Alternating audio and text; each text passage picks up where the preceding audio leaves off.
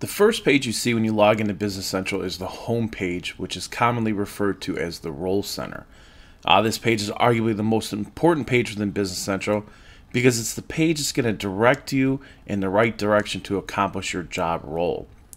And that's why Business Central allows you to show, hide, move, or edit the different sections of the page so it can become less cluttered, which means there's less of a chance of making a mistake, and ultimately you become more productive.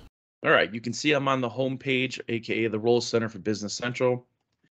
And a simple way to actually just personalize this is just click the gear in the upper right hand corner, select Personalize. You'll see this ribbon appear at the top. And now you're in personalization mode. So you see when I hover over these sections, they highlight. They have little arrows. You select the arrow, you can move or hide. So if you want to move something, you basically just click it, drag it to where you want to move it to within that section, and you're good to go.